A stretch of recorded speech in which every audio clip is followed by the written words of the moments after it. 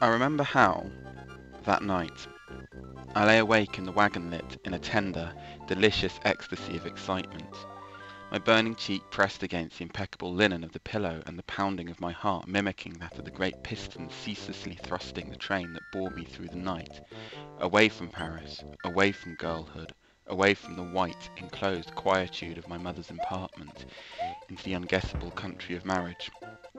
And I remember I tenderly imagined how, at this very moment, my mother would be moving slowly about the narrow bedroom I had left behind forever, folding up and putting away all my little relics, the tumbled garments that I would not need any more, the scores for which there had been no room in my trunks, the concert programs I'd abandoned. She would linger over this torn ribbon and that faded photograph, with all the half-joyous, half-sorrowful emotions of a woman on her daughter's wedding day. And in the midst of my bridal triumph, I felt a pang of loss, as if, when he put the gold band on my finger, I had in some way ceased to be the child in becoming his wife. "Are you sure," she'd said when they delivered the gigantic box that held the wedding dress he'd bought me, wrapped up in tissue paper and red ribbon like a Christmas gift of crystallized fruit. "Are you sure you love him?" There was a dress for her, too, black silk, with a dull prismatic sheen of oil and water, finer than anything she'd worn since the adventurous girlhood in China, daughter of a rich tea planter. My eagle-featured, indomitable mother. What other student at the conservatoire could boast that her mother had outfaced a junk full of Chinese pirates, nursed a village through a visitation of the plague, shot a man-eating tiger with her own hand, and all before she was as old as I? "Are you sure you love him?" "I'm sure I want to marry him," I said, and would say no more. She sighed, as if it was with reluctance that she might at last banish the spectre of poverty from its habitual place at our meagre table.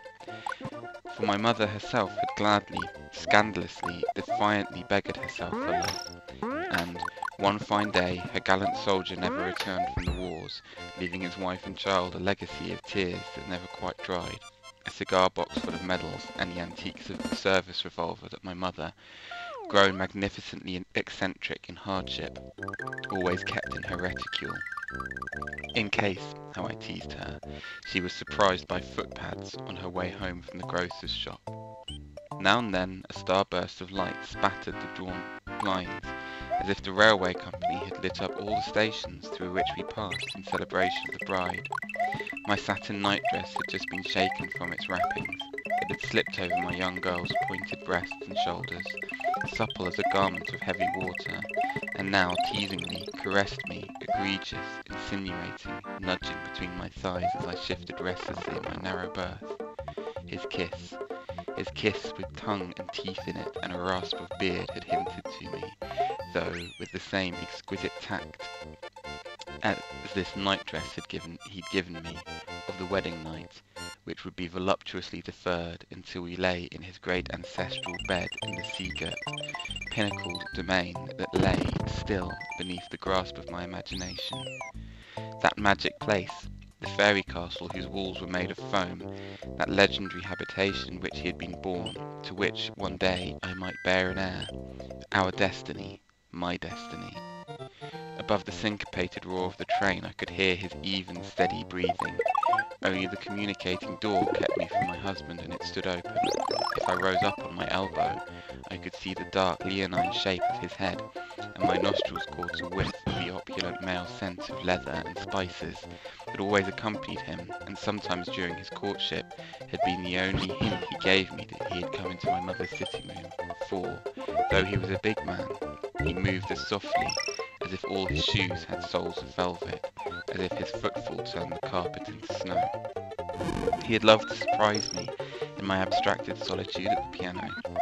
He would tell them not to announce him, then soundlessly open the door, and softly creep up behind me with his bouquet of hothouse flowers, or his box of marron glacé, lay his offering upon the keys, and clasp his hands over my eyes as I was lost in a Debussy prelude. But the perfume of spiced leather always betrayed him. After my first shock, I was forced always to mimic surprise, so that he would not be disappointed. He was older than I. He was much older than I. There were streaks of pure silver in his dark mane, but his strange, heavy, almost waxen face was not lined by experience. Rather, experience seemed to have washed it perfectly smooth, like a stone on a beach whose fissures had been eroded by successive tides. And sometimes that face, in stillness when he listened to me playing, with the heavy eyelids folded over eyes that always disturbed me by their absence of light, seemed to me like a mask, as if his real face, the face that truly reflected all the life he had led in the world before he met me, before even I was born, as though that face lay underneath the mask, or else elsewhere, as though he had laid by the face in which he had lived for so long, in order to offer my youth a face unsigned by the years. And elsewhere I might see him playing. Elsewhere, but where? In, perhaps, that castle to which the train now took us, that marvellous castle in which he had been born. Even when he asked me to marry him, and I said yes, he still didn't lose that heavy, fleshy composure of his. I know it must seem a curious analogy, a man with a flower, but sometimes he seemed to me like a lily. Yes, a lily, possessed of that strange, ominous calm of a sentient vegetable, like one of those cobra-headed funereal lilies whose white sheaths are curled out of a flesh as thick and tensely yielding as the touch of vellum. When I said that I would marry him, not one muscle in his face stirred, but he let out a long, extinguished sigh. I thought, oh, how he must want me, and it was as though the imponderable weight of his desire was a force I might not withstand, not by virtue of its violence, but because of its very gravity. He had the ring ready in a leather box lined with crimson velvet, a fire opal the size of a pigeon's egg set in a complicated circle of dark antique gold. My old nurse, who still lived with my mother and me, squinted at this ring askance. Opals are bad luck, she said. But this opal had been his own mother's ring, and his grandmother's, and his mother's before that, given to an ancestor by Catherine de Medici. Every bride that came to the castle wore it, time out of mind. And did he give it to his other wives and have it back from them? Asked the old woman rudely. Yet she was a snob. She hid her incredulous joy at my marital coup, her little marquise, behind a facade of fault-finding. But here, she touched me. I shrugged and turned my back pettishly on her. I didn't want to be reminded how he had loved other women before me, but the knowledge often teased me in the threadbare self-confidence of the small hours. I was 17 and knew nothing of the world. My marquis had been married before, more than once, and I remained a little bemused that, after those others, he should now have chosen me. Indeed, was he still not mourning for his last wife? Tisk tisk went my old nurse, and even my mother had been reluctant to see her girl whisked off by a man so recently bereaved. A Romanian countess, a lady of high fashion, dead just 3 short months before I met him, a boating accident at his home in Brittany. They never found her body, but I rummaged through the back copies of the society magazines my old nanny kept in a trunk under her bed and tracked down her photograph. The sharp muzzle of a pretty, witty, naughty monkey, such potent and bizarre charm, of a dark, bright, yet wild yet worldly thing whose natural habitat must have been some luxurious interior decorator's jungle, filled with potted plants and tame, squawking parakeets. Before that, her face is common property. Everyone painted her, but the reed-on engraving I liked best. The evening star walking on the rim of night. To see her skeletal, enigmatic grace, you would never think she had been a barmaid in a cafe at Montmartre, until Puvis de Chavannes saw her and had her expose her flat breasts and elongated thighs to his brush. And yet it was the absence that doomed her, or so they said. The first of all his ladies, that sumptuous diva, I had heard her sing Isolde. Precociously musical child that I was, taken to the opera for a birthday treat. My first opera, I had heard her sing Isolde. With what White-hot passion had she burned from the stage, so that you could tell she would die young. We sat high up, halfway to heaven in the gods, yet she half-blinded me, and my father, still alive, oh so long ago, took hold of my sticky little hand to comfort me in the last act, yet all I heard was the glory of her voice. Married 3 times within my own brief lifetime, to 3 different graces, now, as if to demonstrate the eclecticism of his taste, he had invited me to join this gallery of beautiful women. I, the poor widow's child with my mouse-coloured hair that still bore the kinks of the plaits from which it had so recently been freed, my bony hips, my nervous pianist's fingers. He was rich as Croesus.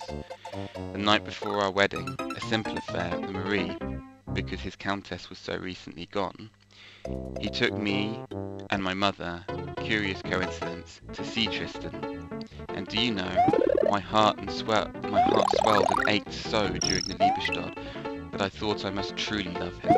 Yes, I did. On his arm, all eyes were upon me.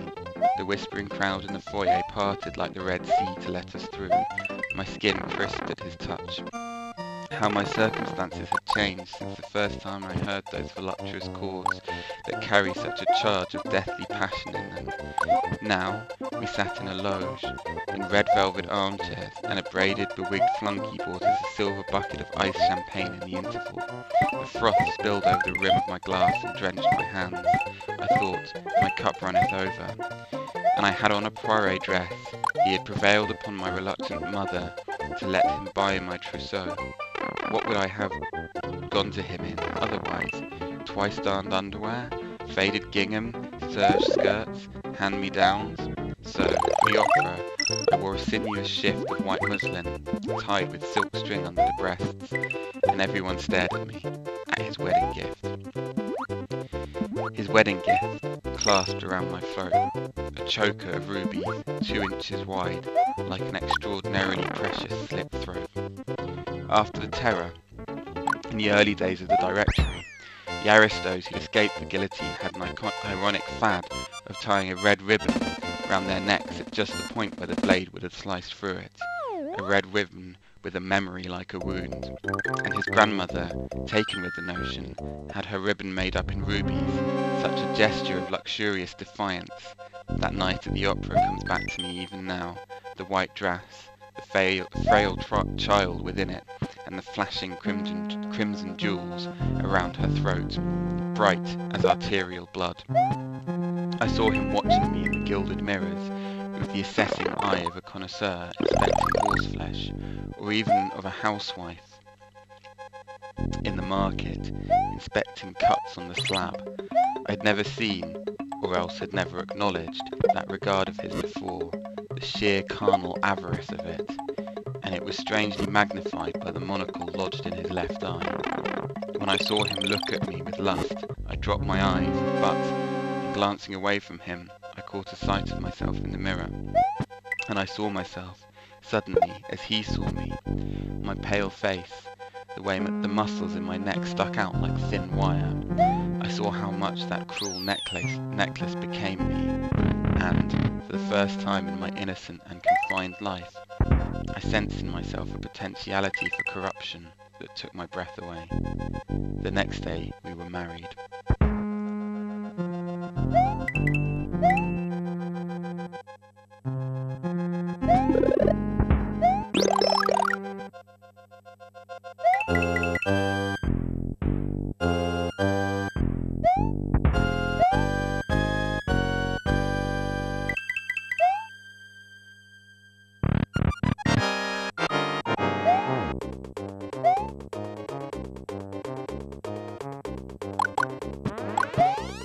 Wow.